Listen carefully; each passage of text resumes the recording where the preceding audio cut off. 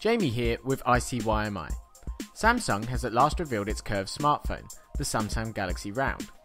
The device has a 5.7-inch concave display. Samsung has created a few unique features to complement the design, including something called the roll effect. Basically, when the phone is lying on a surface in sleep mode, you can tilt it slightly. The phone then displays notifications and messages. Elsewhere, the Galaxy Round sounds like a standard high-spec phone, with a quad-core processor and rear and front-facing cameras. Right now, it's only scheduled to release in Korea, and Samsung has said there are no immediate plans for other markets. Rumours are suggesting that Apple has set a date for its iPad 5 and iPad Mini 2 reveal event. Apparently, the company will show off the new tablets on October 22nd. The rumoured new iPad is said to be both lighter and thinner than previous models, while the second iPad Mini is thought to be getting a Retina display. If true, then Apple will be undercutting the Nokia World event, which is set to take place on the same day.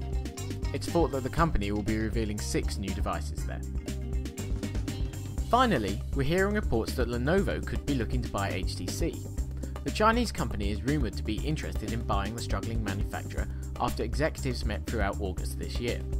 A decision has yet to be made, but if these talks are successful, then we may see an announcement in the first half of 2014.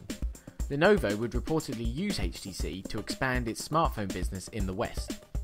Last week, we reported that HTC had lost $100 million in its last quarterly earnings report, so it's clear to see why the company would be open to such talks. That's all for today. For more on these stories and others, head to whatmobile.net.